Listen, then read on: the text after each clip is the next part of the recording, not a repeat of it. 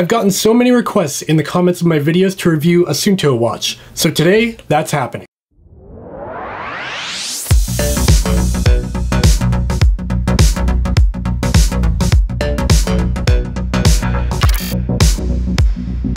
Hey everybody, welcome back to my channel. I'm Dave from Chase Summit. Today we're going to be taking a look at the Suunto 7. The Suunto 7 is a huge departure from what Suunto usually makes. They typically make rock solid GPS watches for hiking, trekking, and running, but they're usually made with fitness in mind first and smartwatch in mind second, where the Suunto 7 is kind of a smartwatch first and does fitness second. And this is an important launch from Suunto. This is their first Google Wear OS watch. Keep in mind, this thing isn't brand new. It didn't just launch. It launched about 5 months ago. However, it took me this long to get my hands on one. Suunto was nice enough to send out the Suunto 7 and the 9 Barrow for the purpose of review. These are actually media units that I'll have to send back when I'm done with them. This is not a sponsored video. They did not pay me in any way, and all the opinions in this video are my own. Another thing to note, this is not the retail version of the Suunto 7. This is like a media unit, and it's got some fancy stuff inside, and we'll take a look at that in a little bit. Before we get into it, if you found this video helpful or entertaining, I really appreciate it if you give me a thumbs up down below. It really motivates me to keep making these videos and doing this thing that I'm doing here. And if you really like this content, consider hitting that subscribe button down below so you don't miss more videos from me in the future. I typically don't do unboxings on my channel. I actually already took the watch out of the box. I've got it right here,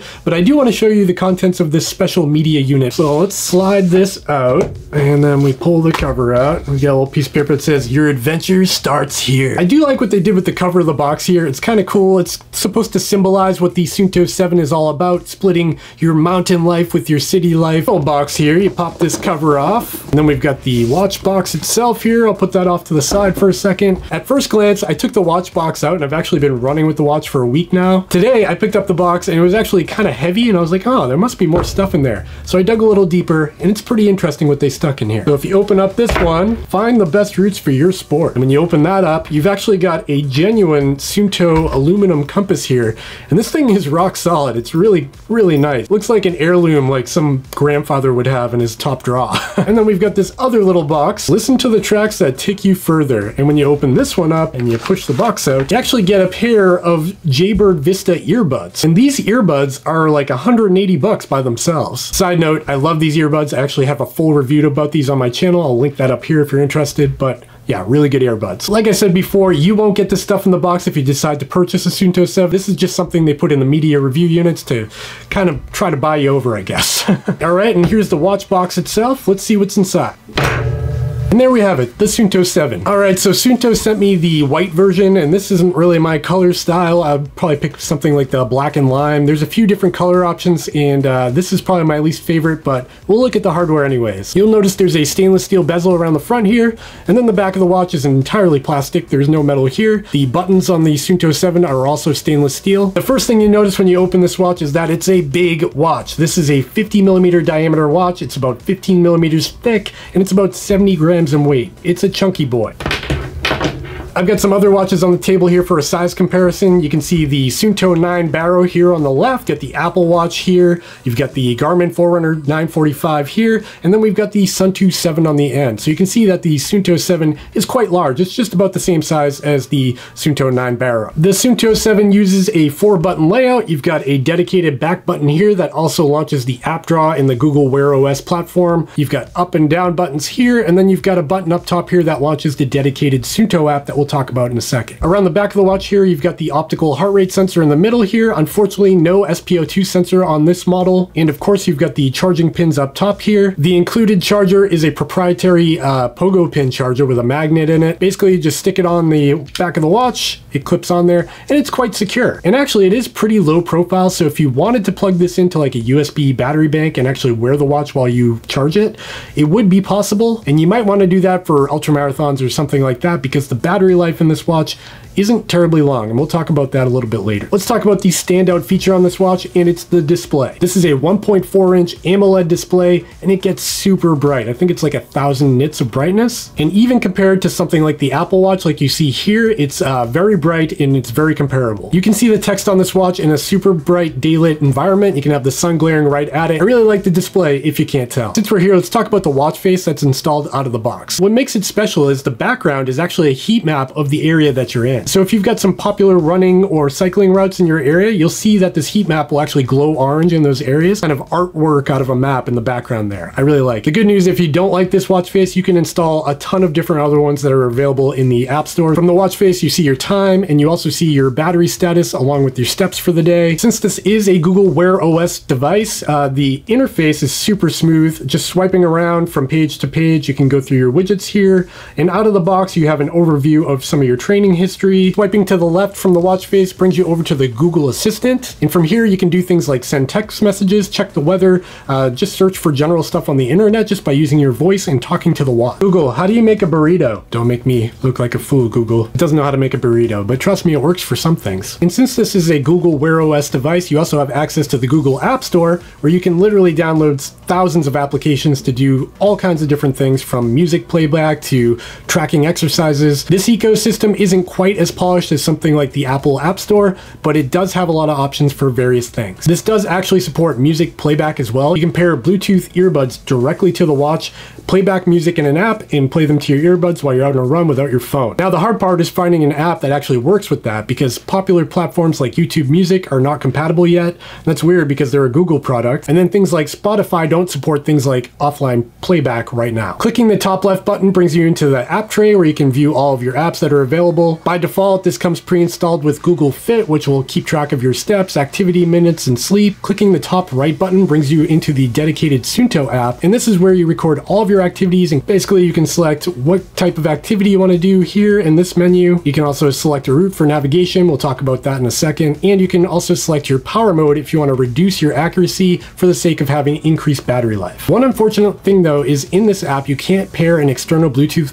sensor like a heart rate sensor or a stride pod. It's kind of unfortunate for this price point. We'll talk about price a little later. That said, I did find this app in the App Store called Sporty Go that actually does support Bluetooth heart rate sensors and even a stride pod for running power metrics. That's pretty cool to see, and you can even export TCX files from it. So the other big advantage of using that Suunto app is that there's actually offline mapping available. For instance, you can see here that I'm in my map view right now, and I can just pan around and go to different parts of town.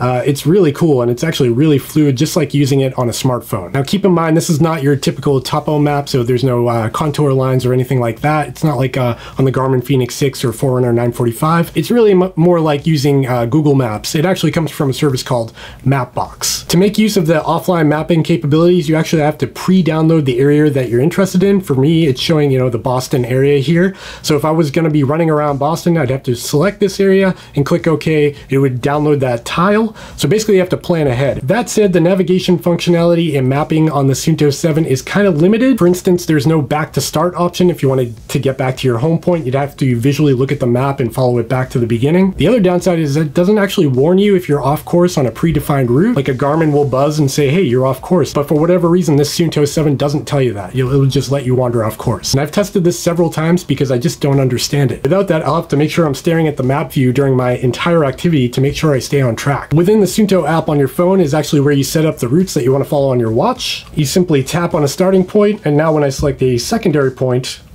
the app actually does all the work on routing you the most efficient way possible to that secondary point. You can, of course, customize that. If you don't want to follow that route, you can drag it over. It also shows you the elevation profile of the route, and you can add waypoints for water sources or aid stations or buildings or anything like that along the route. This is actually really cool. I like this app a lot. The data screens look like this out of the box, but you can fully customize these pages to display whatever data you want to see. You can have up to 5 data fields per page, and you can also have a page that just shows your map. Within the Suunto phone app is also where you see all of your activity and fitness data. You've got a weekly summary at the top, and then you've got a page for training load and recovery. It'll show you all of your past tracks, and it'll also show you your friends' tracks if you add them as a friend through their social platform. The training tools in the Suunto app are kind of limited, but it does get the job done, and this does sync to Strava, Training Peaks, and a slew of other third-party applications that can help you with that. All right, let's talk about battery life on the Suunto 7. Battery life is not the strong suit of the Suunto 7, or any Google Wear OS device for that matter. They advertise up to 2 days of battery life in standby or smartwatch mode. Personally, I've been getting a day to a day and a half on a single charge on the Suunto 7, which is not great for a fitness-oriented watch, but it's still better than something like the Apple Watch. In GPS on mode, you'll get about 12 hours of battery life, and that will vary with how often the screen's coming on and how many other services services you have going on in the background. So yeah, this will get you through a marathon, no problem, but if you're running ultras, it might be a stretch. The Suunto 7 supports 4 major satellite positioning system. That's GPS, Beidou, GLONASS, and QZSS. In terms of GPS accuracy, it's pretty good. Let's take a look. I've taken the Suunto 7 out on several runs to compare GPS and heart rate data against some of my other devices. Here we're looking at the Suunto 7 in orange, the Polar Grit X in blue, the Forerunner 945 in dark red, and the Chorus Apex Pro in pink. You can see here they're all doing a pretty decent job of staying on top of each other and staying along the track. But when we zoom in, you can see that the Suunto 7 is actually doing a bang-on job here. It's staying right on track with the side of the road I was on. You can see that the Polar Grit X is wandering off a little bit. It's off to the left side of the road. And the Forerunner 945, Suunto 7, and Chorus Apex Pro are really neck and neck here. They're all doing a really good job. Looking at another corner here, we can see that the Suunto 7 is right on line with the Apex Pro and Forerunner 945. Everything looks really good here. No complaints in the GPS department coming out of the Suunto 7. Now we come to heart rate data, and this is something interesting that I was not expecting. I want to mention that the Garmin Forerunner 945 was actually paired to a chest-based heart rate strap, so that should have the best data out of the bunch here. You can see at the beginning, a lot of optical heart rate sensors have a hard time coming up to speed from a cold start, and that's the case here with the Chorus Apex Pro. It really lags behind the other devices here. So I'm just going to pick some areas to zoom in on, like where I stop here for a second, and you can see that the Garmin Forerunner 945 in the Bluetooth chest strap really dropped down very quickly, and the Suunto 7 actually reacts very quickly too. It actually keeps up with the chest strap pretty close here, where the Chorus Apex Pro has a slight delay behind it. Not a huge delay, it's not that big of a deal. If you weren't comparing side by side, you wouldn't even see it. They're all doing a pretty decent job here. At the end of the run, I elevated my heart rate quite a bit, and then I dropped off a cliff and just started walking. So when I zoom in here, you can see that the Garmin Forerunner 945 with the chest strap and the Suunto 7 actually react almost identically here, and the Suunto 7 is doing a great job keeping up with the Bluetooth chest-based heart rate sensor, where the Chorus Apex Pro struggles a little bit. It's a little bit higher than the other two for the most part coming down here, and then it stabilizes a little bit once I start walking. And this is what I've been seeing on most of my runs. Decent heart rate tracking coming out of the Suunto 7. Alright, so after all that, what do I think about the Suunto 7 as a whole? Well, I like parts of it and I don't like other parts of it. First off, using this thing as a daily smartwatch, like everyday use, is fantastic. Reading text messages, taking phone calls, going through your contacts list, your email, everything works really well. It's super fluid. You can scroll around very easily. It's very easy to use, and I really like that aspect of it. And also, looking at the GPS track and heart rate data, we're getting some really solid data out of this watch, and I like that as well. However, I do have a couple of major complaints about the Suunto 7, and first off is the size. This thing is massive. I wear big watches. I'm pretty used to like the Garmin Fenix 6, but this thing is on another level. It's not super heavy, but it's just huge. I'm not a 50mm watch kind of guy, I'm sorry. And I feel like people with smaller wrists simply won't be able to deal with that. It's probably gonna be a deal breaker before they even look at the watch. The other issue I have is the lack of external sensor support in the native workout app. This is a $500 watch. Let me pair a chest strap or my stride pod. Heck, let me do all of it. It's a premium high-end watch. I should be able to track all of the data, get all of the metrics. Definitely not a hardware limitation. It's definitely software, because I'm able to download apps from the Google Play Store that can make use of my stride pod and a chest-based heart rate sensor. So why didn't they bake that into the software? I don't get it. Also, the battery life isn't fantastic. I get it. It's a Google Wear device. It's not going to have great battery life, but as someone who uses like a Garmin, a Chorus, a Polar regularly, those things last forever in comparison, especially in GPS mode. 12 hours isn't quite enough for me. I get it, I'm not the target market here, right? Or am I? And lastly, the price. It's $500, and that's a bit steep for a watch with this feature set. All that being said, it is a really cool watch, and it is an interesting step in a new direction for Suunto. They don't make Google Wear OS watches, and this is something totally new for them, so I'm happy to see them trying something new, exploring, really trying to push the boundaries of what they're capable of creating. I also think there is a market for the Suunto 7. Basically, if you're interested in Apple Watch Series 6 and you're looking at spending about $500, the Suunto 7 should be on your radar, especially if you use an Android phone, because if you're trying to buy an Apple Watch, you can't use that on Android, unfortunately. So this could be the next best thing. It's definitely going to be better at tracking activities for running. You've got offline mapping on board, so that's a benefit. And it does a whole bunch of stuff that an Apple Watch can do because you've got that Google Play ecosystem. Is it for everybody? No, but I know there's somebody out there watching this right now that's like, man, that's the perfect watch. I really want that. That's all I've got for today. This is just a quick look at the Suunto 7 and what I think about it so far. If you thought this was a helpful video or at least entertaining, please give me a thumbs up down below. It motivates me to keep creating these videos. And if you really liked it, consider hitting that subscribe button so you don't miss more from me in the future. I'm done now. I'll see you next time.